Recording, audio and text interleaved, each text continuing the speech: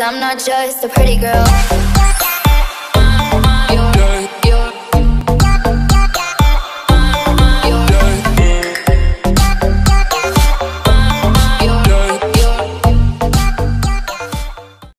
Hello community fam! Welcome back ulit sa aking channel!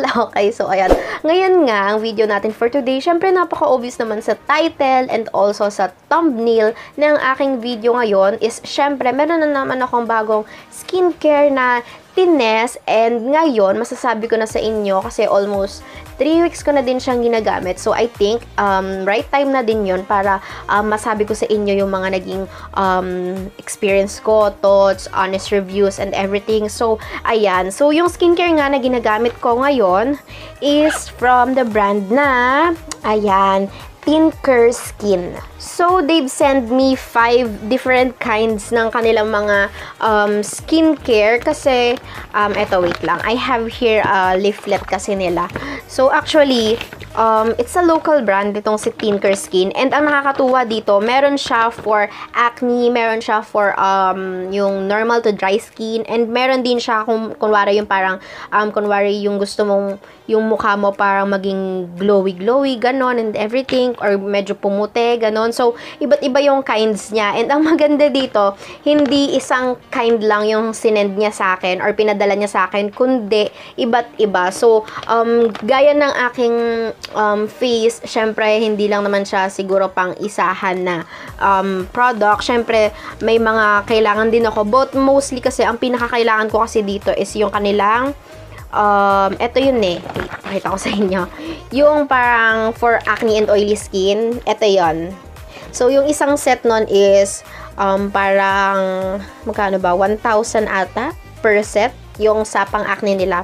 It's a bit pricey, pero later on kasi malalaman ninyo kung bakit nga ba worth it yung price na yun. But for now kasi, it's been a very, very long day for me. Simula umaga hanggang ngayon, gabi na. Hindi ko naman mapapakita sa inyo kung anong oras ngayon. Kasi nga, yung ginagamit kong pang film is yung mismong phone ko. So, actually, ayan, 5:36 na. Kita ko, 5:36 na ng hapon. And it's very been a long day for me. Kaya, kailangan ko nang tanggalin tong makeup na to. And, etong damit na to, kung nakikita niyo na to sa mga future videos or what. Di ko alam kung mauuna to this coming Friday nga ba. Pero, yeah, patatlong beses ko nang suot tong damit na to. Ngayong nag-film akong kaninang umaga.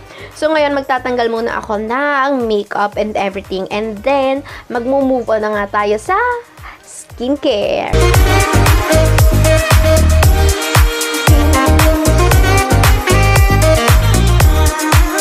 There you go mga sisi, ayan, plain bare face, plain chubby face, ang taba-taba, oh my gosh, ganon. So ayan, natanggal ko na nga yung aking makeup. So ngayon, bago tayo mag-proceed dun sa mismong parang pinaka-actual demo ko, kung paano ko ginagawa yung skincare ko, ipapakita ko muna sa inyo yung mga products na, or itong 5 products na ito. So first, we have here itong for daytime, ito mga sisi. Ito yung ginagamit ko. Itong Tinkerskin Day Primer. It's a snail and multi-mineral extracts daily primer. Ito sobrang ang ganda ng primer na to. Talagang para siyang, pwede siyang yung primer for the, ano man tawag dito, yung bago ka mag-apply ng mga makeups, ng foundation and everything. And ang maganda dito, it's for skin boosting. So, next naman is itong kanilang, hindi ko mabasa, Azelaic Glycine, Chamomile, and Mandelic Acid Toner. Buti na lang yung toner nila is for oily and acne-prone skin. Hindi ko lang makita yung mismong takip niya. Pero actually, lahat pala ng mga skincare nila, it comes in a pump type na ganito. Which is for me, sobrang okay nun kasi very, alam niyo yun, very travel-friendly siya, ganun. Tapos, yeah, sobrang ganda din ito. Yung lahat ng products nila later on, wala siyang smell. Wala siyang smell at all. Gaya nga nang sabi dito, wait, nasan ba yung papel? Wait lang. Ito, sabi kasi dito, yung mga products nila are free from parabens, phthalates, metals, talc, and synthetic scents. So, wala siya yung parang mabango na amoy, hindi siya mabaho na amoy. As in, plain na wala siyang smell. Ito, ginagamit ko to for my acne. This is the glycolic acid, malic acid, and Obaku Extra Clarifying Serum. Ayan, ganyan yung itsura niya. Sobrang ang ganda nito for my acne. Ito kasi, bagong dating lang to actually nung magbo-birthday ako. Saktong dumating siya. Pero nung hindi pa nagkakaroon nito, sobrang ganda, makinis siya. Then, yung mismong pinaka parang facial wash nila is ayan, ito yung color niya. It's for dry and sensitive skin. It's a low pH wash, ceramide, allotoin ba to? And argan oil low pH cleanser. So, ayan, ganyan yung itsura niya. Sobrang maganda din to. Para siyang yung version ng anong tawag ba dun sa Cetaphil? Ayun, parang Cetaphil siya kasi pwede nyo siyang i-wipe off, or kung gusto nyo naman, pwede nyo siyang i-wash off. For nighttime naman, ito yung mga ginagamit ko. So, same. Ito ulit, si low pH wash. And then, ito naman. So, ang nabago lang kasi is yung gagamitin ko para sa gabi. So, si toner, same. Ginagamit ko din. Si serum, same. And lastly is itong si ayan. Itong moisturizer nila. It's a hyaluronic acid and ceramide moisturizer. It's for dry and sensitive skin. So, una kong pinapahid yung serum ko for my face, and then, syempre, for the face nga naman yun. I mean, for my acne, and then, with itong moisturizer naman sa gabi. Kasi, medyo ito yung tipo ng moisturizer na pagkagising ko sa umaga talagang, alam niyo yon, yung face ko, hindi naman siya like yung nagmamantika na or what, pero basta medyo siya, hindi siya yung typical na dry yung face mo, as in well moisturized siya. So, ayun na nga, nakita niyo na nga yung 5, gaganon sana ako, 5 products na itatry ko na ngayon mismo. So, without further ado, magpunta na tayo sa mismong skincare kasi sobrang skincare na ako. Ayan, so basa na nga yung aking face. Kitang-kita ninyo, sobrang basang-basa na siya. So, now, naglalagay na ako dito sa aking fingertips, mga 3 pumps lang, ganon.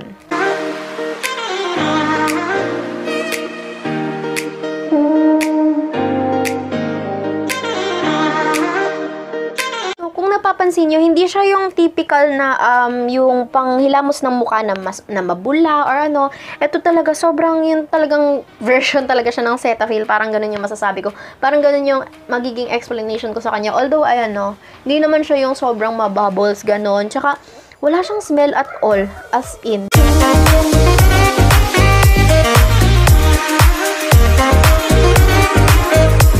Now that we're done sa paghihilamos ng aking mukha and medyo nag-dry-dry na din siya kahit papano. So now, let's move on dito sa mismong toner nila. So like what I said, lahat ng products nila wala talagang smell at all. Although may smell, pero hindi siya yung mabango, hindi mabaho, ganun. So, naglalagay na ako dito sa aking cotton, hindi siya ball, cotton lang. So, actually, paubos na to. Nasa kalahati na siya, ramdam ko. Kaya medyo mahirap nang ilabas yung product.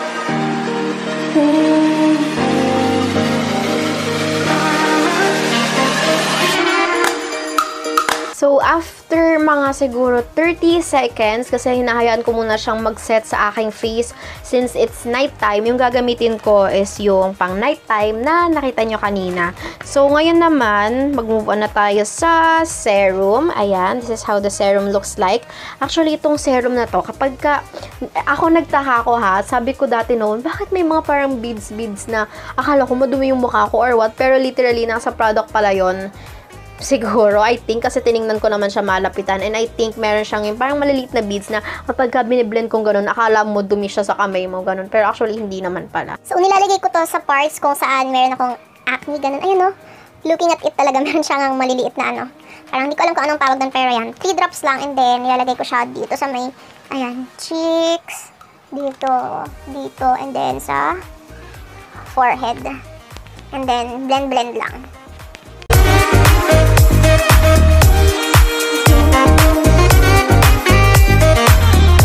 Gusto ko sa serum na to, ayan, dito sa serum na to is that kapag yung biniblend ko na siya, yan nga, meron siyang feeling na something sort of parang mga maliliit na, hindi ko alam kung ano yung granules ba yun or what. Hindi ko alam kung ano yun mga sisya. Pero ang isa din sa nagustuhan ko dito is mabilis siyang mag-set sa aking face and mabilis niya ma-absorb or mabilis ma-absorb ng aking face yung mismong product. Ayan no, as you can see, kanina medyo ano pa siya pag biniblend mo talagang blendable pa siya. Pero ngayon hindi na. Nag-set na talaga siya ng bonggang-bongga sa aking face. So now, we will be moving on sa last part which is ito, yung moisturizer. Itong moisturizer na to, sobrang ang dami pa niyang laman. Kumbaga parang siguro 1 to 2 drops lang, okay na. Kasi talagang ano siya yung very, ano siya, yung pag kinalat mo sa mukha mo, talagang kakalat siya sa buong mukha mo. So, ayan, kumuha lang ako. Kung kita nyo naman, very ample amount lang yung kinuha ko. And then, kapag ka-blend, ayan siya, oh. Sobrang buong face ko na yung malalagyan. But also din sa aking neck. Pero as of now, dun muna ako sa face nag-focus. So, yan. Blend lang natin siya.